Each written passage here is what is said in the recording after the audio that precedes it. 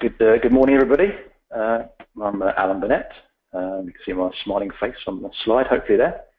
I'm COO of Corso, so I'm responsible for all the consulting and operational and hosting parts of the organisation. I'm going to spend 45 minutes with you today, just discussing some of the things we found around moving from office tools to enterprise architecture based upon various projects that we've run in the past and the tooling that we've developed to try and overcome some of the issues and problems that we see moving between an office environment and perhaps a more formalised tool for enterprise architecture.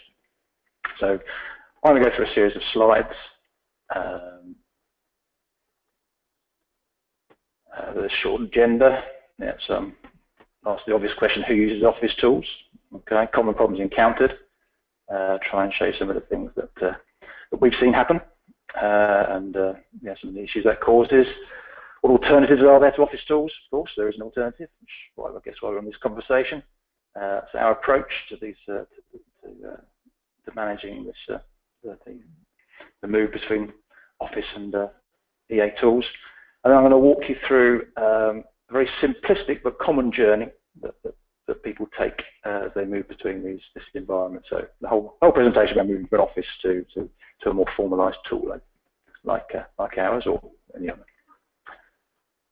Okay, so I guess the question is, who uses office tools? And I think everybody does, really. It's kind of on everybody's desktop, just about.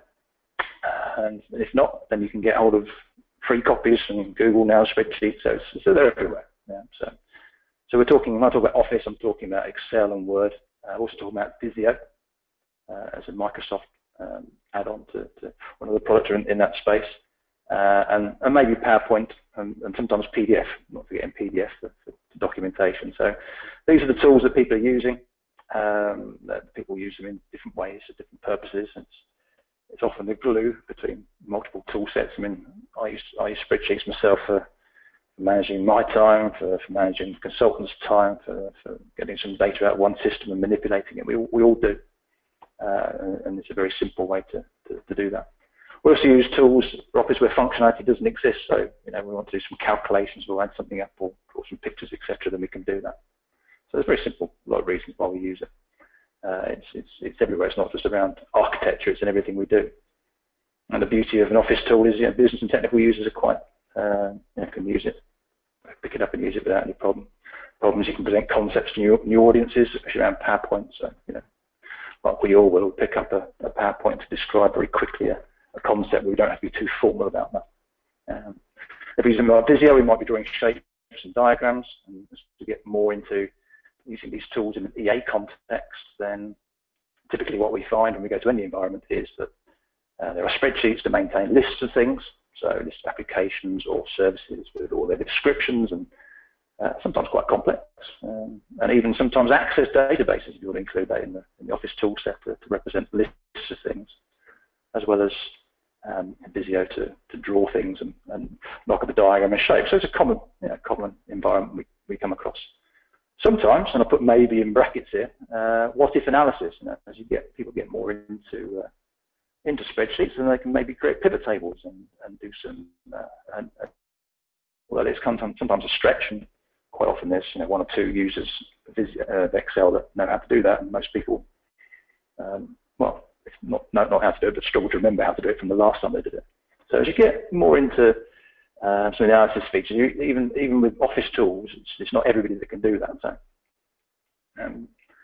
it really means that this business and technical users to pick and use draw things. That the Office products, and I say broadly the Office products, have always been the de facto EA tool standard. Actually, I can remember a number of just going back to us, looking back through some old presentations that I had, one from 2008 and one from 2012, and both of them had a graph representing the current most popular tool sets for enterprise architecture. So it was a formal survey done by, both of these were done by Gartner actually, and both show very much the same story, even despite those it'd be 5 years apart. They show very much that there are a bunch of tools that 10, 15, 20% of people were using, but predominantly it was Office Excel, PowerPoint, and Visio. So the situation's not really changed. If I look through our prospect list or people that are interested in our product set, and we always ask, what tool set do you use? And most commonly it's Excel product-based Office products, including Visio. So that's where we are, and that's the space we see. So yeah, I mean, there's an adjunct to that. Why are these tools prevalent? I mean, they are intuitive. With Word, you can pick up and write a document very quickly. You can bulk stuff. It's very simple to create something, same with a spreadsheet. Everyone's got a copy, pick up and use. Because we only have used 20% of the functionality of these tools, and they do a very short learning curve. People like short learning curves because you can get up and running quickly. Okay. Now, the beauty is of a tool is you can pick it up and use without necessarily concerning yourself with with what other people are doing. So it's a single-use product. So we can, if I create a spreadsheet, it doesn't really matter what somebody else is doing with the same data somewhere else. For what I'm currently trying to achieve, it might actually matter down the line. I'm going to talk about that as we get through the presentation. But as I'm using it, I can pick it up and use it. It's very, very simple. Yeah. Again, business and technical users, the reason why business technical users use it is prevalent. It's pick up and use it. And the other point I've noticed, even my kids, they're all doing spreadsheets and PowerPoints and Word documents from a very early age. So it's everyone's using the tools, and everybody will use the tools in the future. So it begs the question, really, why, if things are so easy, it's out there and everyone can use it, why would you kind of move away from that environment? Okay, so I guess the point here is, there are short-term usage gains, as I described, about picking up and using intuitive tool sets out there, versus actually if you want to maintain something like an architecture which is developed by multiple people in multiple areas of the business, diagrams come from multiple sources, partners, subject matter experts, etc., then maintaining those different views is a longer term, it gives you a longer term issue. I'll investigate some of those, some practical examples of why we see that.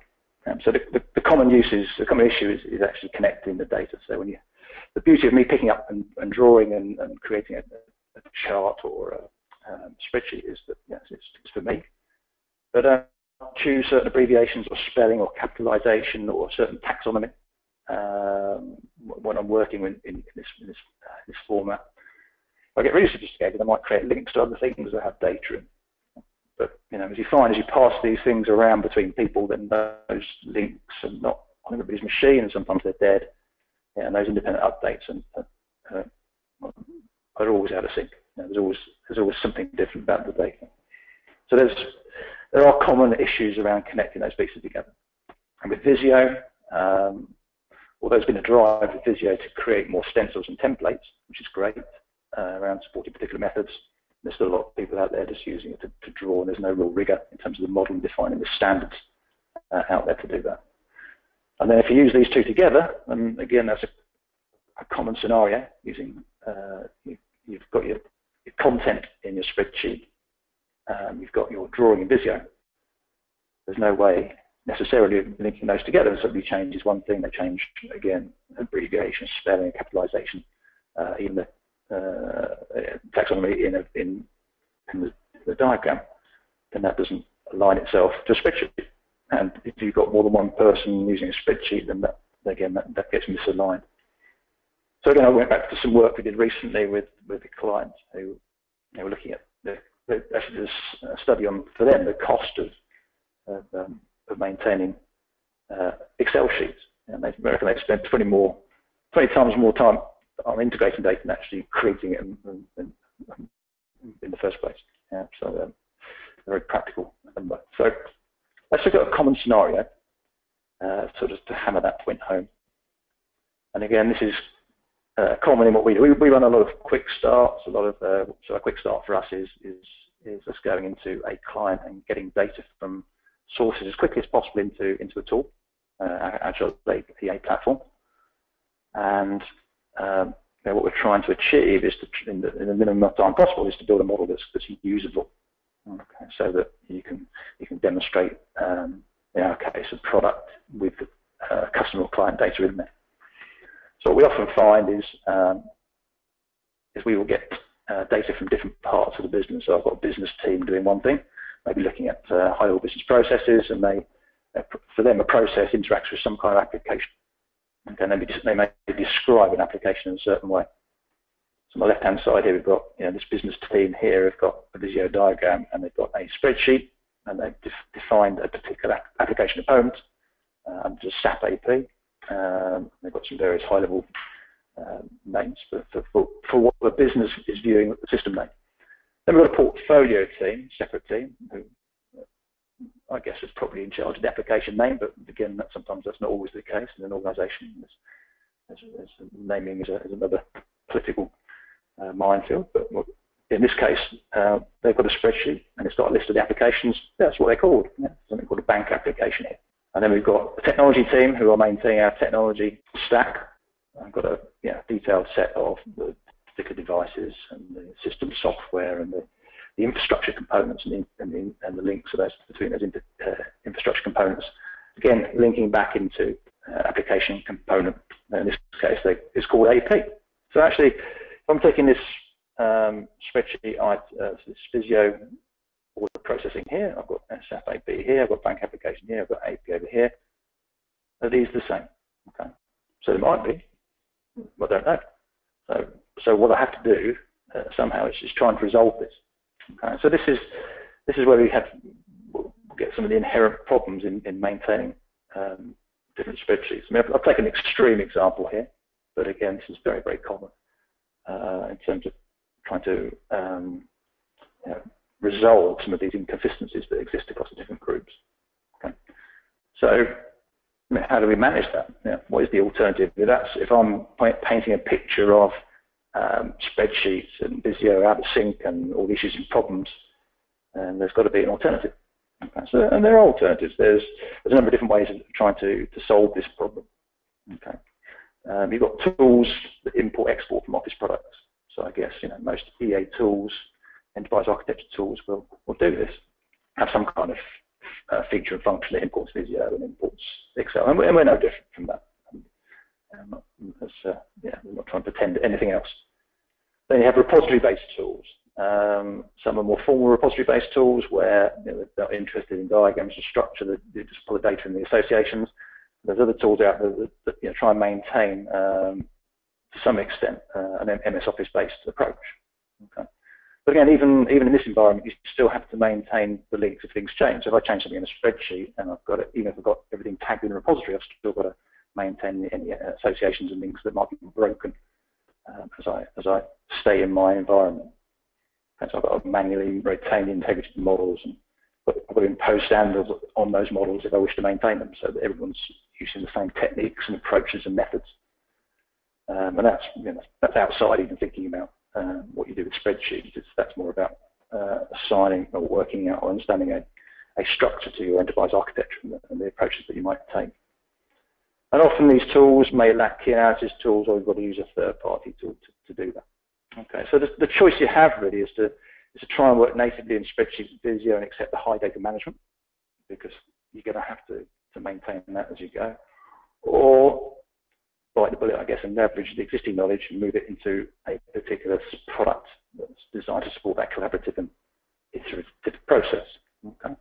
There's no surprise, obviously, you're a Corso seminar, webinar, but Corso Agile is an example of doing that. Okay.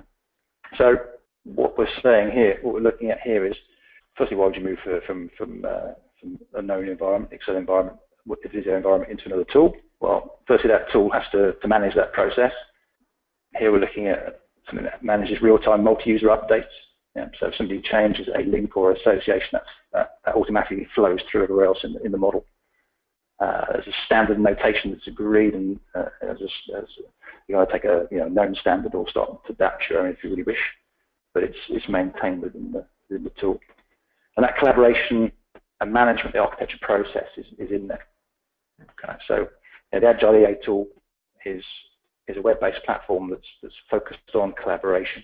It's a SaaS-based tool. So what we're trying to provide here is a single place that stitches all those views, the Visio views, or it could be other things other than Visio as well, views that come in, and the content, i.e. the detail behind the objects on that, the associations, fully representationally consistent, and I'll discuss what that means in a second across all models. Okay, so there's no need to rebuild every time that you change things, diagrams or spreadsheets. And the tools will provide impact analysis around analytics heat maps, and you can build roadmaps at the back end of that around sort of data properties, etc. So we're looking the proposal is to say move to a centrally maintained source of the truth that has the tools necessary to firstly pick up and use. So it's not a tool that you have to work with IT to install and have a long training program. It's something that you can manage. Okay. So representational consistency is something I mentioned on the last slide, and so I guess is at the hub of why you'd want to pull everything into a central source. Okay, so in the top left here we've got kind of what I'm calling an application viewpoint. So I've got a particular application component which has some subcomponents and that accesses some data. Okay, so that may have been imported from a spreadsheet, from Visio as a diagram, or we might have just drawn that. Okay, it doesn't matter. But when I define each of these elements in here, then when I drill into something like the claim data management application component, and I look at the associations that has, they're defined also in that central data source. So I know that, for instance, the relationship with the customer data access, we've got a link here to customer data access, which is an application interface. That's in the tool here as it's shown on the diagram and shown as a line item in the list of relationships. Same with the data object, claim data management, link to risk assessment, etc. Okay, to another application component. So I know that element, those things are defined in there on the diagram. If I draw another relationship on this diagram, then that will add to this list. So the central source maintains all that. The representational consistency means that when I go to another viewpoint, like the service viewpoint, and I put claim data management on there, which is again, it's the same symbol here. I can ask the tool to say, right, show me what's connected to that. And it'll show me, so damaged claim data is from here, but there's also other models or other diagrams or other parts of the repository links to claim registration, register claim, pay claim, some of the processes that are associated with that. So it means that when I draw two elements on here, the tool knows that there's an association between them because it's there in the repository. So that's the representational consistency. It doesn't matter which view you draw it in. The diagram is just a view on the underlying repository. Okay. So imagine from an MS Office perspective, then we've got kind of maybe data in different spreadsheets that people have built that we're combining here and making sure they're in sync. We've probably got different Visio diagrams. Okay, so we've got a number of moving components to just create this one single view, which is inside a single tool, and you can analyze it like this. You can pull that data straight out and build a model. So we've got an application viewpoint and a service management viewpoint here. We could take a business domain viewpoint, so on and so forth. So we decide what viewpoints we want to see from underlying data. So it's more about, rather than just drawing pictures to represent your architecture, it's building a representationally consistent model where a diagram is just a view, and then you can choose as you wish to pick out the elements you want and see the associations and relationships between them. Okay, so that's kind of a preamble. That's kind of reasons why we would suggest to take the step of moving to a tool we can manage all of this. So what I thought I'd do at this point is kind of really simplify a process and show how the process of bringing in data from third-party tools like Visio and spreadsheets, how you would then take that through a further journey around the analysis and design, and ultimately a roadmap of application components, and how we manage that process. So you get a feel for more of what is available to you within a product once you pull that data in. So I'm really trying to show here how the effort of moving away from a known environment like Excel and Word is worth the effort of moving to a separate tool. So I'm just going to walk through this quickly. Going to import the Visio diagram, import a spreadsheet, build out the model. So using a diagram or some additional objects, analyze a wider model impact and add that to something called a Kanban. So a Kanban for us allows us to manage the process of developing either a future view or actually fleshing out a particular architecture we're working on now. Collaborating with others then to help us build out the model, running charts and pivot tables to see the impact. We create a roadmap and manage by the dashboard. So I'm not going to go through each of these steps, just going to show you a quick view of how you do that. So some practical steps that you take. Again, this is very common to what we would do as part of any startup process with a client to try and get data into the tool quickly to show you value quickly. Okay, so let's start with Visio. The Visio diagram, we import that. So the important thing here is about mapping. If you've got an environment in Visio where you have a documented template, so say it's an Archimetric template or any other standard template, then that's obviously a little bit easier because there's a direct relationship between what might be in the Visio diagram in terms of the shape and what's expected inside Agile EA. So here I've mapped sort of process. I've actually got an example of what the original one looks just like this, but in Visio. So I've got process, a user, a document, and a rounded rectangle. So those are the shapes. If you dig into your Visio diagram, if you look at the settings in there, it'll tell you what shapes you have, what you picked. Because if you're not using a standard template, then the likelihood is that you will have things like rounded rectangles and documents and various things in there. Okay, so what the tool allows us to do then is map to a particular component within the model. So I've said, right, and there's a drop-down list of meta types. So I've said process maps to business process. It's pretty simple. User to actor. Okay. Document to data object. Yeah. Okay. And then around the rectangle, which is perhaps the most unknown one, but look at the original diagram. It looks and it feels like an application service. That's what I'm going to map that to. So that's that step. Then I'll take the step of saying, okay, when we have a connector, and in Visio you can have all these number of connectors in there. Usually they're one type of dynamic, but this is looking at what association types you might have between the different objects. So what the tool will pick out is what associations exist, and then you put in the relationships. And by the way, you only have to do this once. So once you've done it, then you can reuse it on further diagrams, etc. So this is the effort's first time through this. But it does also allow me to choose how I want to bring things in a certain methodology. So it could be that I'm moving from a non-Archimate environment that's in Visio to an Archimate environment. If I've got one team of people using Visio that aren't sure of the Archimate standard, then I can do the mapping here as well. So it doesn't mean I can pull in the data and represent the data as I see fit. Okay, so once you've done that, then that create the diagram, and it shows here the different relationships between them. So what we've imported at this point is a diagram. It's also created framework objects for each of these different elements. Then what we do is import a spreadsheet.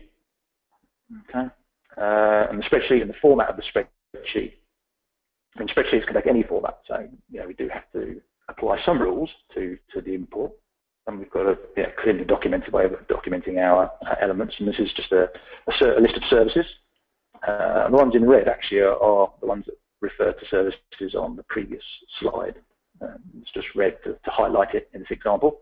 We've added a description and also added a date for the next standard review date.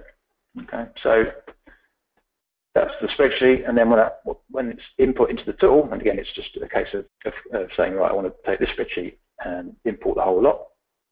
And if it exists already, then it'll overwrite the elements of that spreadsheet. You don't have to have every property in your spreadsheet, just the ones you're interested in, and pull it into the tool. So here we have an application service, and what I've done is highlighted one of the property sets here. So you've got the name, the description. The original Visio import would have brought us just the name. But now we've added description and the next standard review date. Okay, and then I've added manually. I've added standard as a standards class. So I'm starting to build this out as I go. Okay, so I've connected those pieces together. So again, back to my original scenario. If I have different views of what customer management service is, application in different groups or different spreadsheets, then I resolve them outside of the tool and bring it into the tool as a resolved object. Or alternatively, what I can do is that I can actually import more than one spreadsheet and then ask for people to collaborate on those items to give me some sort of consensus about what the right answer might be, and then remove the ones I don't need. So there's a manipulation process that you can go through if we're trying to resolve some of the differences.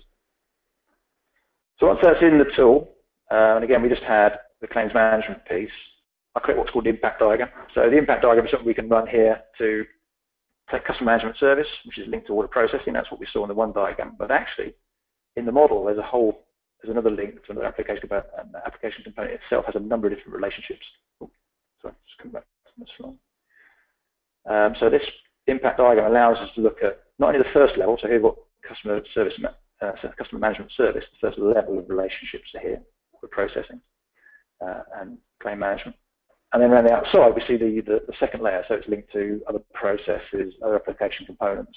So this is the process of looking at the impact of what we think is maybe a single item on its own, but now we start to look at what else is related to this object. And that might be very important when we're trying to understand how we want to flesh out this model in more detail. Have we got everything that we need in terms of building this model?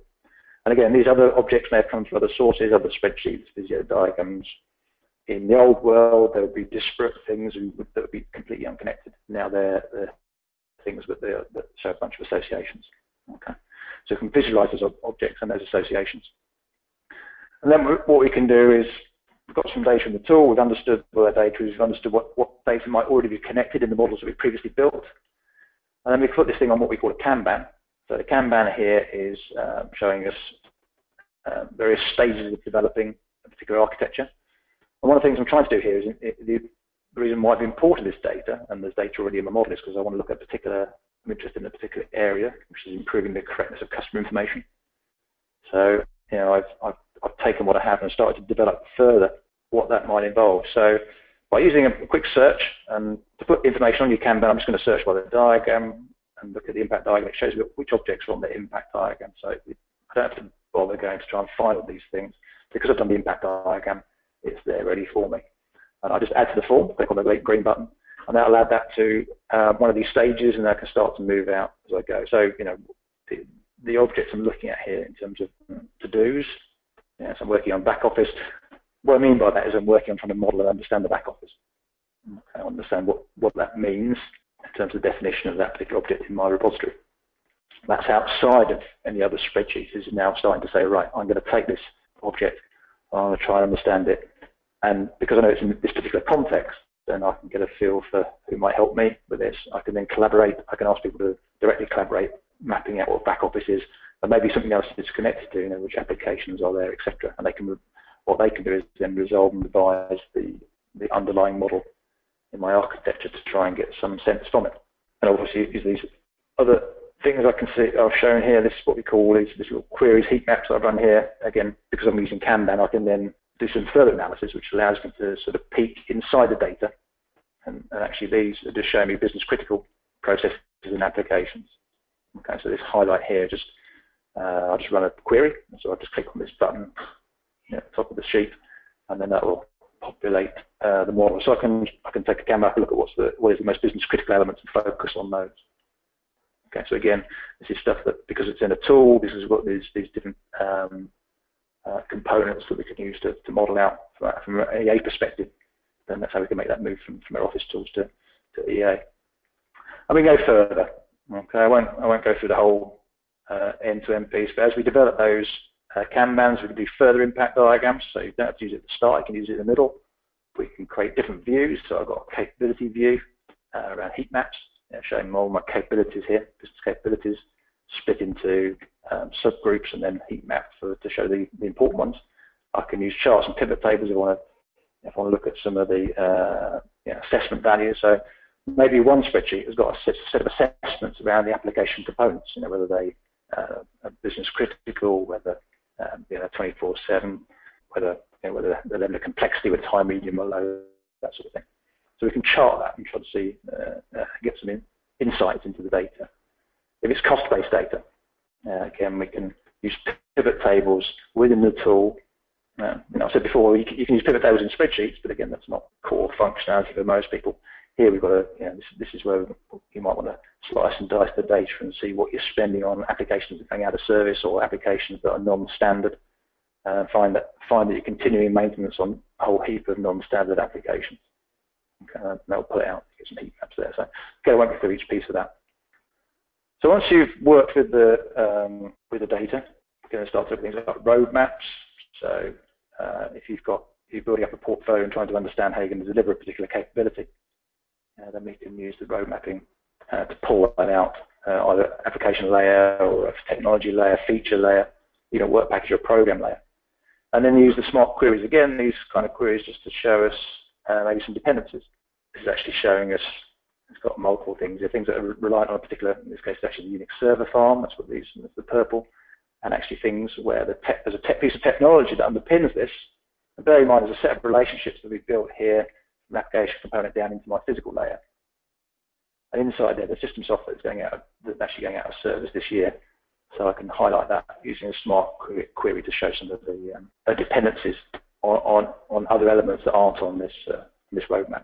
Yeah. So again, we've kind of just gone through a simple journey of importing data where we've just got spreadsheets and putting stuff and lists of things to a point where we can now start to manage our process, our development of our architecture process, and do some sweet analysis on that.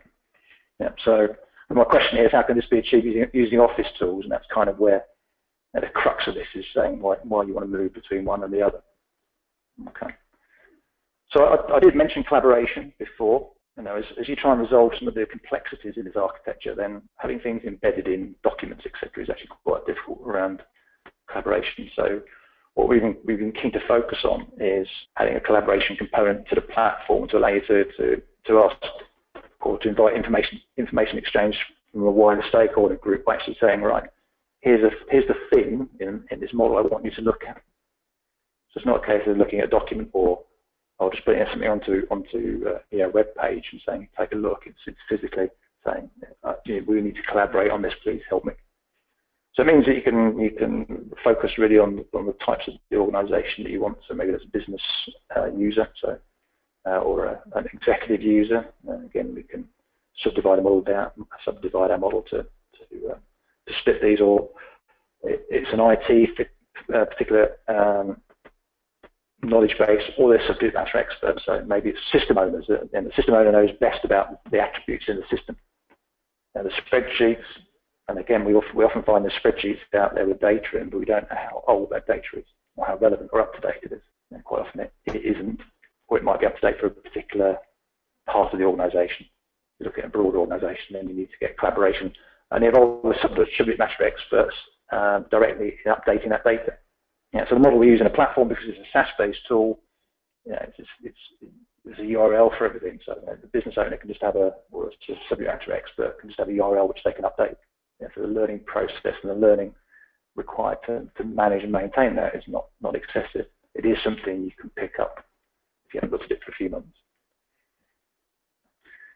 So with workflow and management of that workflow, it asks people to collaborate. They can then collaborate, and they can then, I say, nominally check back, because it's not a mechanical thing. It's just saying, yes, I've completed that task.